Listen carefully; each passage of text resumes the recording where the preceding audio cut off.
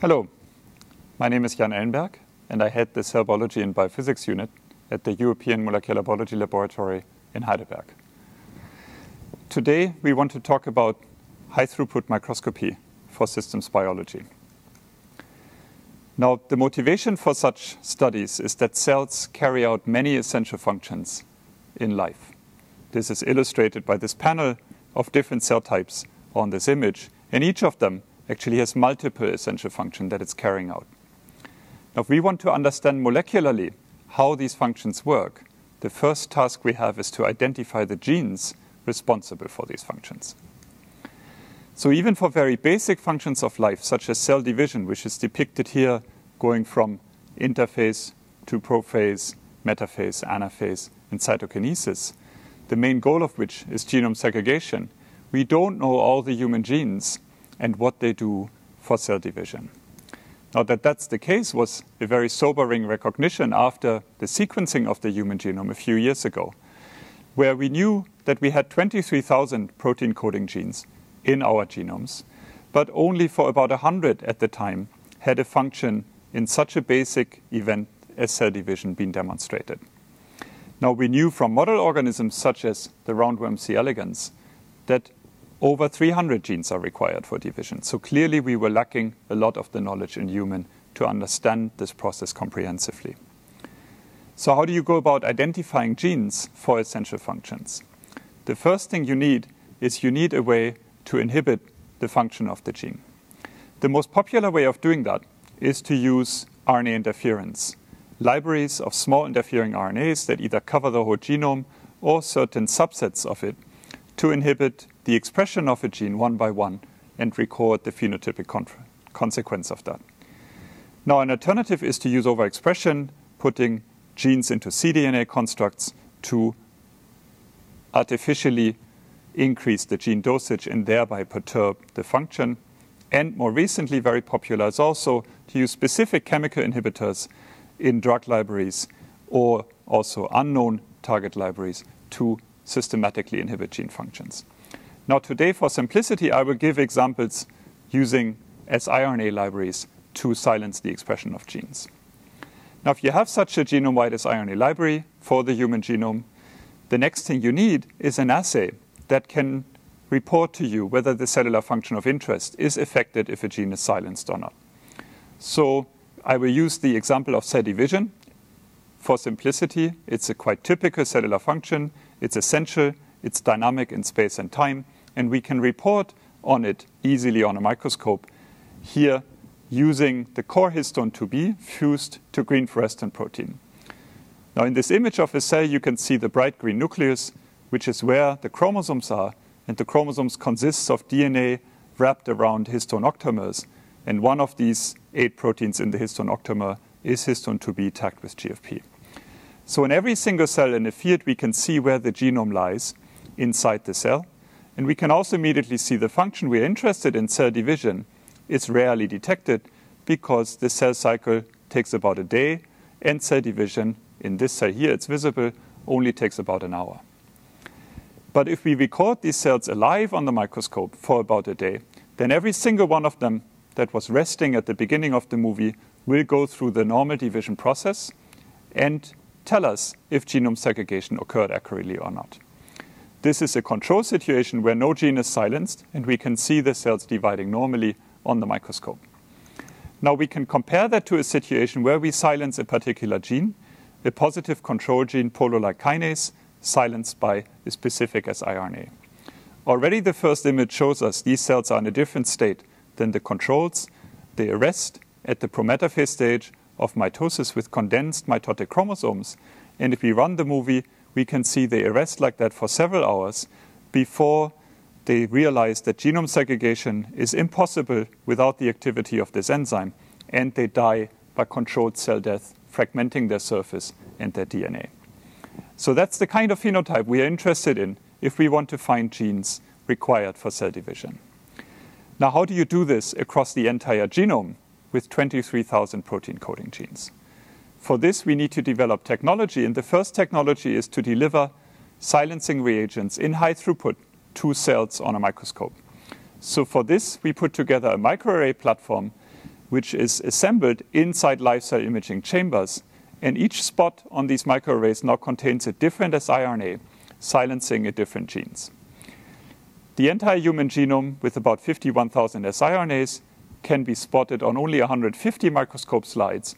And therefore, in a few experiments, you can go through the entire human genome, silencing in the cells cultured on these microarrays each single gene one by one. Now, the next piece of technology you need is the focus of this lecture, is a high-throughput microscope. So we need a microscope which is fully incubated, so the cells are dividing as happily as in the incubator, and the stage of which can accommodate, in this case, up to 4 of these microarrays, allowing us to image about 1,500 such gene silencing experiments in parallel. Now, we are recording movies for 2 days with a time resolution of 30 minutes, so the 1-hour event of cell division is never missed, resulting across the entire genome in a data set of 260,000 movies or 34 terabytes of digital data. So this really is the technology challenge 1 of high-throughput microscopy, to record such large amounts of data with reproducible quality in an automatic fashion. But immediately after, we have a computational challenge with the data. Before we come to that, we take a step into the lab and actually look at the operation of a wide field fluorescence time-lapse microscope in screening operation. We see here a fully automated wide field time-lapse fluorescence microscope in a temperature-controlled box, imaging each siRNA spot of the 4 microarrays with a time resolution of 30 minutes for 2 days. Cells are stably expressing GFP-tagged H2B, highlighting the cell's DNA throughout the cell cycle. The data that such a microscope produces looks like this. In the background, we have the entire field of view of a 10x objective. The dashed line indicates the spot where the siRNA was deposited, in this case, silencing the gene kinesin 5, which is again a known mitotic component for reference. And in this rectangle, we have zoomed up this area of the experiment for simplicity, where we can now see cells dividing for 2 days, or rather not dividing, because you can see, similar to polo-like kinase, these cells arrest in mitosis at the beginning of the movie and then undergo apoptotic death by fragmenting their DNA. So this again is another example of a mitotic phenotype that we would like to find automatically, but we have to find these genes that have such phenotypes in the 260,000 movies that we recorded. So that requires automatic and unbiased computational analysis. How do you go about doing that? You take a stepwise approach. The first thing the computational analysis does is to segment the image, finding the individual cells that can be very different brightness depending on whether they divide or not, and defining the outline of each of the nuclei of the cells. Now, after that, each cell computationally now is one object in the compound image, and a human expert can annotate what cell cycle stages the different cells were in when the movie was recorded. For example, interphase, mitosis, and apoptosis. Now, the computer then extracts from each of the cells about 200 features that describe the shape and the labeling and the texture of each of the cells. And by comparing the features between the different annotated classes, it can make quantitative distinctions. This is illustrated in this feature plot for 2 such features. Here we look at how round a cell is and at the standard deviation of the gray values inside the cell, which means how evenly labeled the cell is. You can immediately see from the scatter plot, apoptotic cells in red are very different from interphase and mitotic cells because they are no longer round and they are no longer evenly labeled for their genomes, which is fragmented. So if you imagine 200 such parameters, you have a very powerful automatic classification algorithm that can, in fact, in the entire genome-wide data set, differentiate 16 different morphological classes. So this allowed computation analysis in a week of 2 billion images of individual nuclei or 20 million movies of cell division events. Now, the classes that are particularly interesting for cell division are either the stages of cell division itself, highlighted here in green, or the consequences of an incorrect division, which are highlighted here in blue. So how do we find those classes automatically in the movies and also score with statistical significance if they are overrepresented compared to a control situation?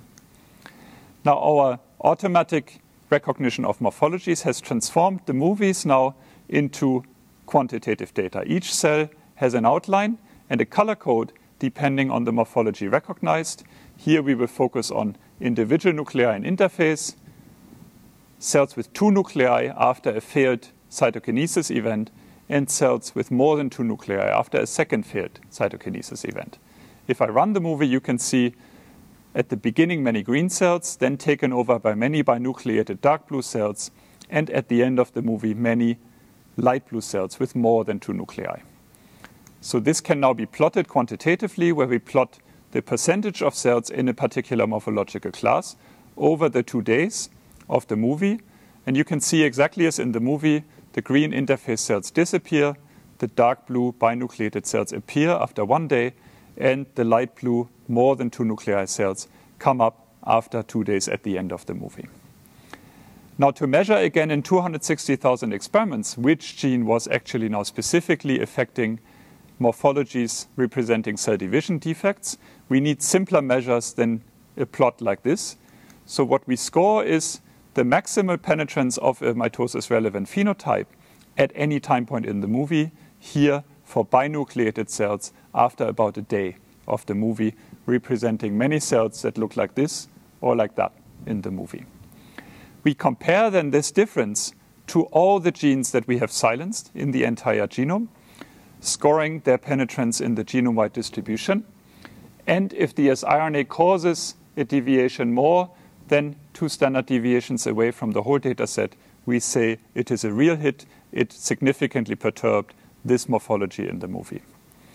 Now we then add to the binuclear morphology the other morphologies relevant to mitosis, mitotic arrest and delay, polylobe nuclei, or grape-shaped nuclei. And if we sum all these siRNAs together and map them to the genes in the human genome, we come to about 1,200 hits from the primary screen. We then validate whether these hits are reproducible by having at least a second siRNA that gives the same phenotype in the movies, coming to a set of about 572 validated genes that reproducibly with 2 independent reagents perturb mitosis. So that's the set of genes, close to 600 rather than 23,000, that we should work on if we are interested in cell division. Now, the movies that we recorded contain a lot more information about the genes than a simple score, is it a hit or not? And we would like to use that information to predict which genes have common functions in mitosis and which genes have different functions in mitosis. But in order to do that, we need to measure how different the movies are from each other. And that's not so simple as scoring if an siRNA has a significant phenotype. So for this, we have to transform our data. Here's the plot that you already saw before. We have the percentage of cells over time. And for simplicity, we plot only 2 morphologies, binucleated cells and polylobed cells. In this movie, first you have binucleated cells coming up and later polylobed. In this movie, also both of these classes come up, but the polylobed are first, followed by the binucleated. So these are biologically 2 different results. However, most computers would say these are very similar because both classes are overrepresented with relatively similar kinetics over time. Now, to see the order of events, we need to transform this data into a trajectory representation, where we plot the polylobed class directly against the binuclear class, and we use time as the implicit parameter to link 2 data points together. Now, in these 2 trajectory plots, we can see immediately that these 2 experiments are very different. And to measure the difference between them, what we need to do is we need to transform the data into 2 vectors that connect the 2 different points in time. These are 2 because we are scoring 2 cell cycles over 2 days. And then between these vector pairs, we can mathematically measure the distance here with 2 morphologies, but in a very similar way with 16 morphologies, which are all the morphologies we measured. Now, these distances can then be used to transform the data into a heat map. This heat map measures now functional similarity between the genes. So the dendrogram here shows the relationship between the genes based on the distance between the vector pairs, and the heat map visualizes that distance for the human eye. Each column shows how overrepresented a particular morphology is. Let's take cell death as an example. The darker blue, the more cells exhibited cell death. The lighter towards yellow, the less cells did that. Each column has a timeline for the 2 days that we recorded, so we also can see when a particular phenotype appeared. You can see this clustering really groups genes together that have similar phenotypic signatures in the movie, and that means these clusters should predict common function of genes in a particular process in mitosis. So let's zoom in on one of these clusters, the first one boxed here in red, where at the beginning of the movie we have a mitotic arrest phenotype, followed by a polylobed phenotype indicative of aberrant chromosome segregation, and at the end of the movie the cells are dying because of cell death. This cluster contained genes that were already known to play a role in mitosis in the assembly of the mitotic spindle, this central structure made up of microtubules that segregates the genome. So this prediction for the new genes we found needs to be validated. To do that, we performed a secondary screen where we visualized the microtubules directly on the confocal microscope.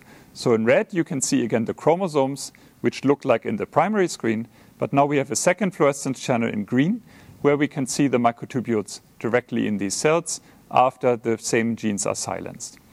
And wherever an arrow is pointing, we can see defects in the process of spindle assembly. The spindles are not forming normally or not forming at all, as in this case, end cell division fails as a consequence of that. So the secondary screen that visualizes directly the predicted function can confirm that these genes truly belong together functionally, but it doesn't yet tell us what the molecular mechanism was that underlied this particular common function. So in order to do that, we now have a better hypothesis that microtubules in the mitotic spindle are somehow affected, and we can again use high-throughput microscopy to understand mechanistically what this phenotype is due to. So here we make use of another reporter protein called EB3, again tagged with GFP, and EB3 has the property to bind to the growing tips of microtubules. So in a short 30-second movie of EB3 on a confocal microscope, we can see the growth trajectories of the microtubules within the cell.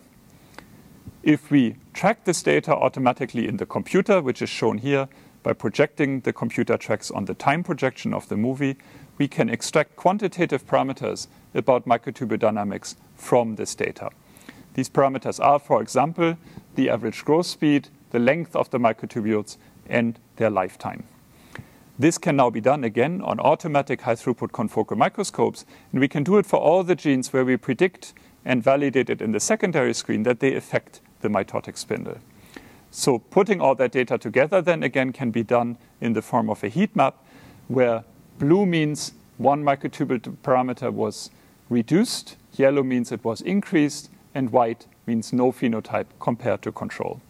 And we can see for this set of spindle assembly factor genes that most of them perturb microtubule dynamic parameters, and again we can cluster them by the similarity in which way they affect microtubule parameters, now giving us very detailed hypothesis to really understand molecular function. Now, in what I showed you so far, I've led you through the workflow of high-throughput microscopy applied first to a genome-wide RNAi screen for basic cellular functions such as cell division, then a secondary screen to validate for one particular cluster of the discovered genes that it truly is involved in this function, and a tertiary screen that then shows you molecular detail in the phenotype. But all of these examples are linked to mitosis, and I want to make clear that the technology platforms that are used to do this are completely generic. And so this is another example where we can use the same method of genome-wide screening, secondary screening, and tertiary screening to validate predictions for a completely different cellular process, which is protein secretion. The whole process and workflow of a genome-wide siRNA library, computational analysis of the data and automatic data acquisition, secondary screening, clustering, network construction and validation is generic. It's the same for any cellular function. What you need to do is you have to change the assay on the microscope because now the function that you want to visualize and assay is very different. We want to study how proteins move from the endoplasmic reticulum to the cell surface. So Rainer Peppercock's group here at EMBL, who carried out this screen, used an antibody that can visualize if a protein is delivered to the cell surface, if a particular gene is silenced where this delivery is impaired. We can see that by the absence of the signal on the cell surface and can again quantify this in the microscopy images. So this genome-wide study has led them to understand for about 150 genes in detail what they do in the secretory pathway, a completely different cellular function. So these methods really can be used to understand any function of cells that can be visualized on a microscope. Nevertheless, also for this study, we stay at the genetic level of information. We understand the genes required and we understand in detail their functional phenotypic profile. But eventually we need to move beyond that and study directly the proteins.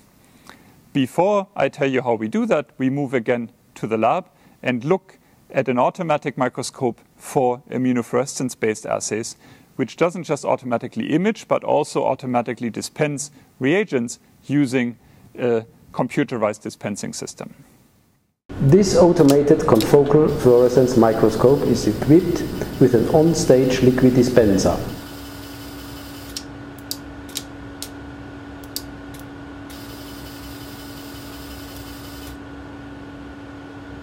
The chemically fixed cells to be stained are first washed with buffer.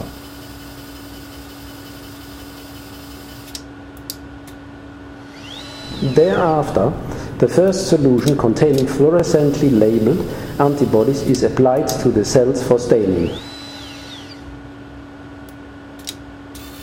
After staining, cells are washed again.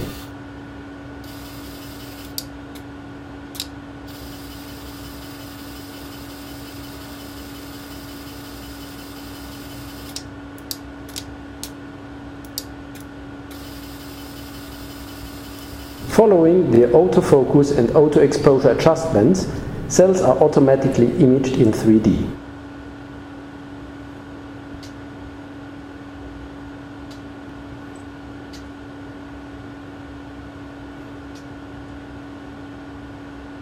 Finally, the fluorescent labeling is bleached away completely and the whole procedure is repeated for another antibody. Automatic immunofluorescence microscopy allows labeling and imaging of up to several tens of organelle markers in the same cells in parallel.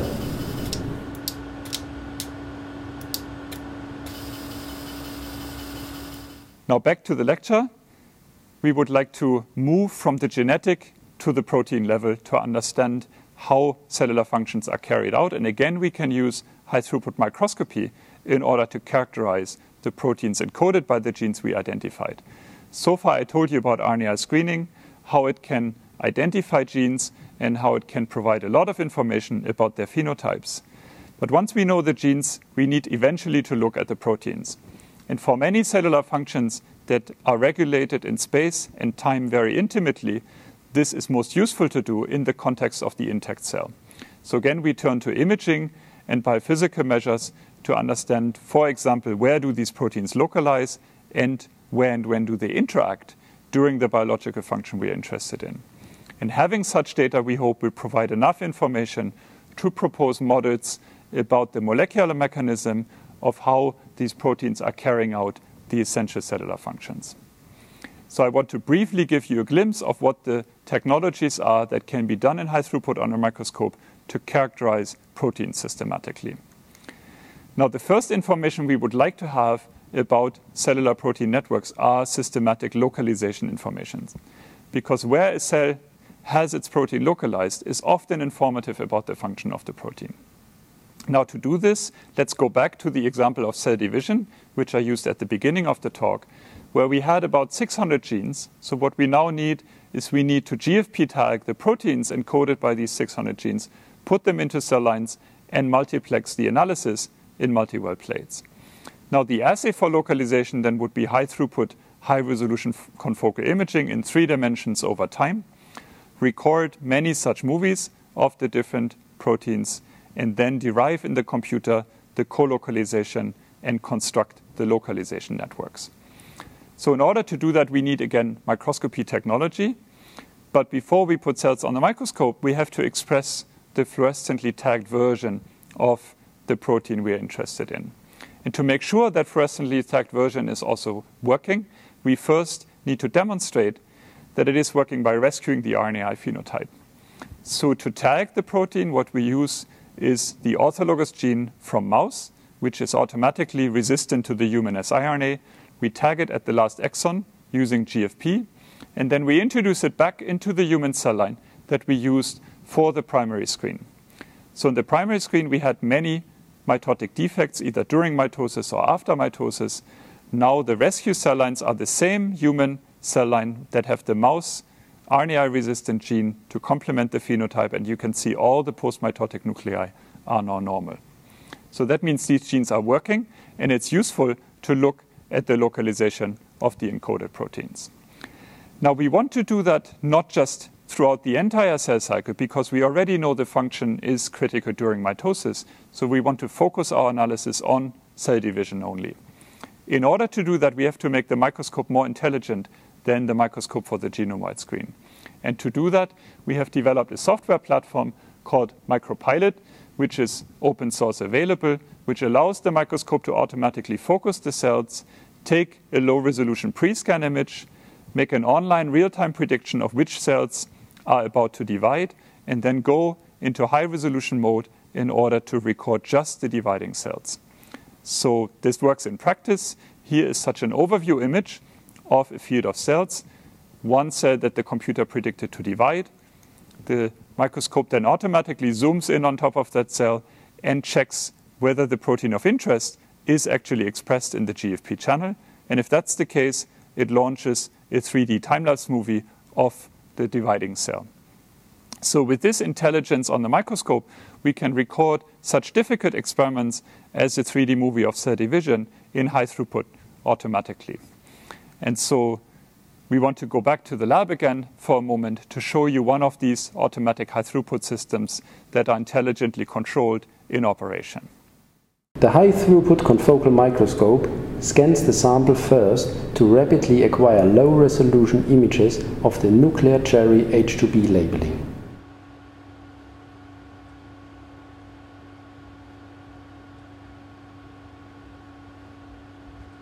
Acquired pre-scan images are then analyzed by the MicroPilot software in order to identify cells that are going into mitosis.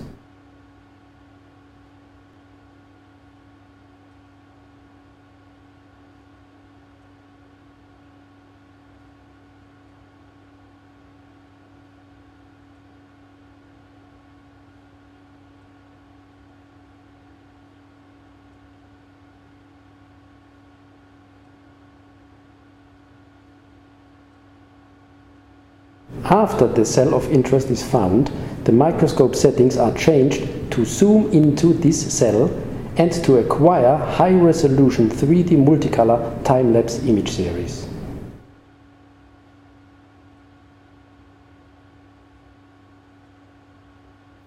The data that such a microscope produces then looks like this. Here we have a panel of cells that we all caught automatically at the beginning of the mitotic process. You can see prophase condensed chromosomes here in our red reference channel of histone 2b tagged with M-cherry. And in green, we can see the localization of all the different proteins of interest that we know have mitotic functions. So where they are during mitosis should be informative for what they do. And you can see the patterns are very different. Some proteins localize to prominent mitotic structures, like the central spindle or the kinetochore. Other proteins are in places where the function is not immediately obvious, like the cell surface or simply just the cytoplasm. But we can again use the dynamic localization information to predict which proteins are most similar to each other, and if they are in the same place over several stages of mitosis, probably also interact with each other. But how do we do this if we have this data for 600 proteins? Again, we need to use computational tools. And what I can do today is not yet present you the end result of that, but I can present you what the strategy is to integrate dynamic 3D localization data. The input data we have is like this. We have 3D data over time of dividing cells. We perform these experiments in a cell line that again gives us landmarks. Now here's our old friend landmark chromosomes labeled by histone GFP. But in addition to that, we need to know where the cell is ending. So we have a landmark on the surface of the cell. And we want to know the position of the mitotic apparatus. So we have a landmark on the spindle pole as well. All these three landmark proteins are tagged in the same color, cerulean or cyan fluorescent protein, and are therefore taking up just one channel on the fluorescence microscope. Now our protein of interest that we want to probe its localization of is tagged in M-cherry. In this case, localizes to the mitotic spindle, and now needs to be described quantitatively in order to compare it to other proteins in reference to the same landmarks. So what we do is for each cell and time point to extract again quantitative features that describe the localization at that time point of the protein of interest that have to do with its spatial location, its distribution, the morphology of the labeled structures, as well as the texture inside the cell of the fluorescence channel of interest. So these extracted features then allow us to cluster the data again, so we can compare different cells at different time points that are now single data plots in such a feature plot, and the differences between different groups can be again trained by supervised classification of proteins that have known localizations. So that then allows us to go for an individual protein in an individual dividing cell, look at the feature parameters, and map it to a cluster of proteins that have similar dynamic localization properties. Now the prediction would be that all the proteins that share these properties are indeed interacting, so the output of this prediction is a prediction about protein-protein interactions. Now this is only a prediction because the confocal microscope has a resolution of about 200 nanometers that is not sufficient to demonstrate direct interactions. So that means if we want to validate such protein interactions, we need to turn to methods that can provide this information directly. And so these methods then are really biophysical methods that look at the properties of individual molecules.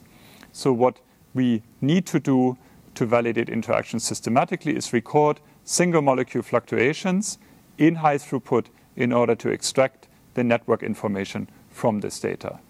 What does this technically require? It requires a lot of cell culture to make now not single but double knock-in cell lines that has the predicted protein pair tagged in GFP and M-cherry. These can again be multiplexed on multi-well slides, and then we need to perform automatic high-throughput fluorescence correlation spectroscopy that I will explain in a second, record many thousands of spectra, and from that data extract in the computer the interactions during cell division systematically to finally assemble an interaction network during mitosis. Again, here we don't yet have the end result, but I can show you how this technology works because the automation has already been achieved. So first of all, the principle of fluorescence correlation spectroscopy. An FCS microscope is in essence a normal confocal microscope that has two different features. One is the confocal laser beam is not scanning the cell to generate an image, but is rather stationary at one position in the cell. The other feature is that the detectors used are very sensitive and have single molecule sensitivity in terms of the photon count. Now, the beam of the laser can be focused to a very small volume into which only a few fluorescently labeled proteins fit. The data that you record in FCS then is the fluctuation of these molecules through the focused laser beam. So the data you get is fluctuation data over time. You can analyze that data in different ways that I will not go into detail here because we focus on high-throughput microscopy. But from that data, you can extract the concentration of molecules, their diffusion constant, and whether two proteins tagged in different colors are interacting with each other.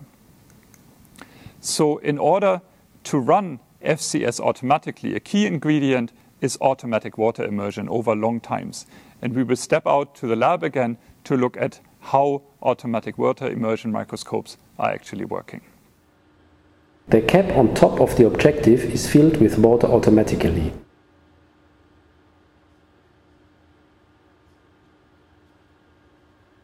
Then the turret moves back to its initial set position. The focus is adjusted and images and FCS data are acquired automatically.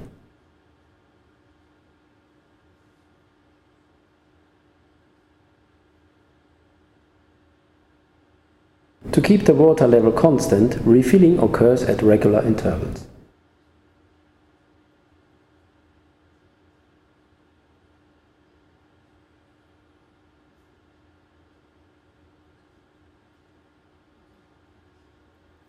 Now the data that this enables us to generate automatically looks like this. Again, we use micropilot in order to automate the process intelligently so that we record fluorescence correlation spectra from cells that are in the desired cell cycle stage, for example G2, and that have the co-expression of the two markers we are interested in, a red and a green fluorescently tagged protein, also in the right concentration to be useful for FCS.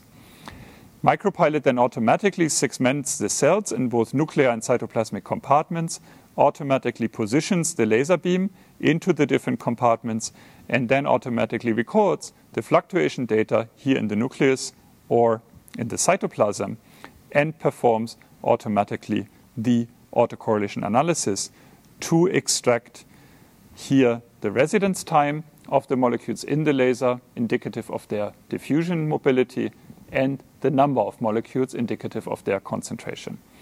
So measuring this for hundreds of cells, we can very quickly compare the mobility of proteins in either the cytoplasm or the nucleus to each other with statistical significance, and also determine their concentrations very accurately. This is one level of proteomic information, but the most interesting actually is if the red and the green molecule move together through the laser beam, which would indicate that they bind to each other. So in order to do that, we analyze the data a little bit further. We record the red and the green labeled protein at the same time on two different detectors in terms of their fluctuation. Here an example with an H2B mCherry tagged reference and an H2A variant YFP tagged protein of interest. If we look in the cytoplasm, we can see the fluctuation curves between the red and the green protein are not correlated, so the black cross-correlation curve shows no significant amplitude over background. However, if we look in the nucleus, where these two proteins are part of the same protein complex, we can see there's strong correlation between the red and the green protein, and the black cross-correlation curve now is very significantly elevated above background, indicating a physical interaction between these two proteins in the same moving particle. So this kind of technology, now applied systematically to many green and red tagged protein pairs, allows us to measure interactions of proteins in living cells at the time point we are interested in and in the compartment we are interested in by intelligently controlling the FCS microscope. So we hope in the long run that high-throughput microscopy will really allow us to measure many such proteomic parameters, not only score the phenotypes and the genetic requirements, but also characterize in detail, biophysically and biochemically, the proteins that carry out these functions. By integrating all that data in the computer, the vision is that we are going to be able to construct a Google cell, which is not like Google Earth, a static map of the components of the cell, but rather a dynamic map of how these protein components work together to carry out the essential function of life. Now, before I close, I would like to acknowledge the people who contributed to the work that I presented to you. This has been a collaboration for many years between my own group and Rainer Peppercock's group, who heads the Advanced Light Microscopy facility here at EMBL.